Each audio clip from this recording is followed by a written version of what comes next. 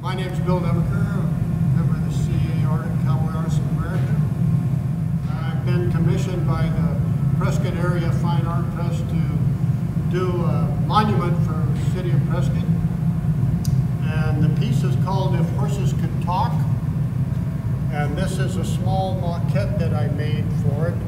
This is from a previous piece that was extremely popular and sold out back in 1987.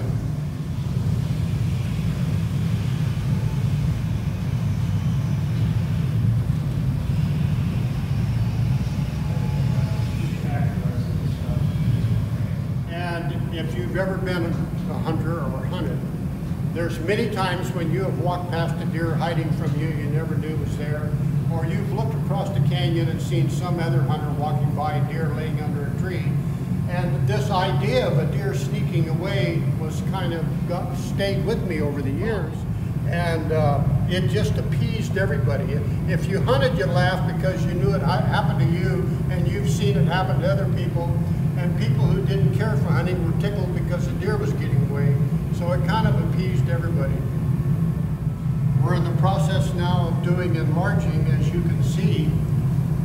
We sent this small piece to a company in Tucson, and they disassembled it, and they make laser images of it in a computer.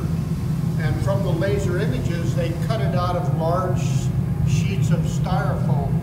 You can see the styrofoam horse. This is styrofoam under the cowboy, but I'm in the process of covering him in clay.